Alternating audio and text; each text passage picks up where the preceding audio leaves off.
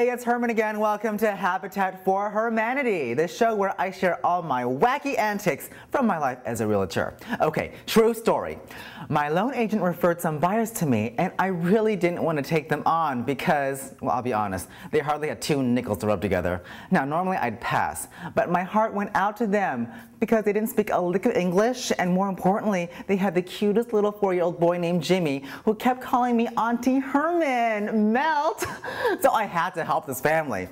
Well, next thing you know, I'm risking my life in the middle of Gangbang Central because that's all they could afford. I mean, I thought I was gonna die.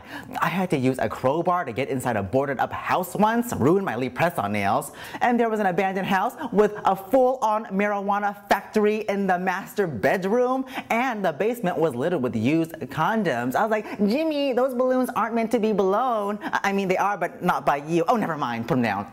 On one hand, I couldn't turn my back on these good folks, but on the other hand, I kind of like living. Well, at long last, I sold them a house. There is a God. Granted, it had a wave of bullet holes in the living room, but it was nothing a little spackle couldn't fix. You know, looking back, it wasn't all that bad. I mean, once I got used to wearing a bulletproof vest and all.